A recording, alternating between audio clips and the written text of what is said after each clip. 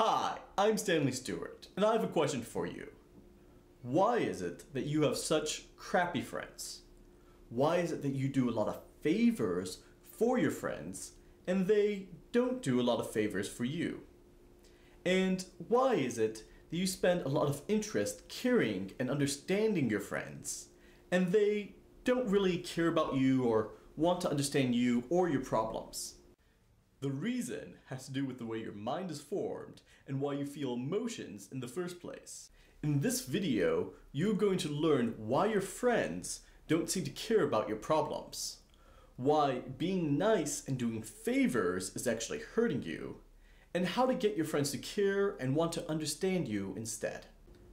I was suicidal for 16 years, and a large part of that was not being able to attract great friends and great relationships into my life. I could never tell anyone I was suicidal for fear of pain or of them judging me. And if someone did kind of figure it out and would ask me what's wrong, I would lie and say nothing, even though I felt very hollow and empty on the inside.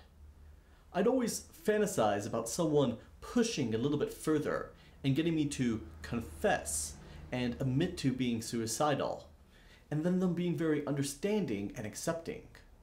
But if I did try to hint to friends that I was suicidal in order to get them to push, instead they would just feel very uncomfortable and change the subject or even leave the room. This only made me feel more isolated and alone.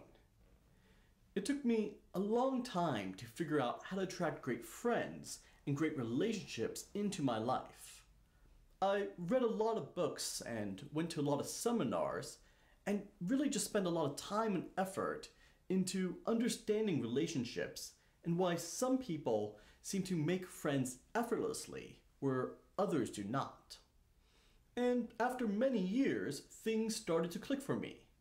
I started attracting great friends who really cared for me and wanted to understand my problems. I started getting into great relationships with amazing people who thought the world of me. And I'd like to teach you some of the stuff I have learned so that it'll be a little easier for you and you won't have to spend as much time and money into gaining acceptance and understanding. So the first thing we want you to learn is why you have such crappy friends and why you're much nicer to your friends than they are to you. But before we do that, we have to go back a little bit and really dig deep into the basic motivators for human action. So there's three takeaways I want you to understand. The first is that your brain's job is to control your actions. The second is that your brain does this by giving you emotion. And the third is that the end goal is to help you survive and reproduce. So you evolved so that every part of you has a purpose. Your muscles help you move. Your skin protects you from the outside. And your brain, by which I mean your subconscious, unconscious brain, controls your actions. And it does this by giving you emotion. So when it wants you to run away, you feel fear. When it wants you to have sex, you feel arousal. And when it wants you to bond with other humans, you feel neediness and a longing for acceptance. Whatever action your brain wants you to take, it has an emotion to make you take that action. And most people just follow their emotions pretty much most of the time, yourself included. Yes, you have a logical brain, and you could act off that brain instead, but this isn't what really drives most people. 99% of all human action is because someone feels an emotion, such as they want someone to like them, and they just act off of that emotion. Again, yourself included.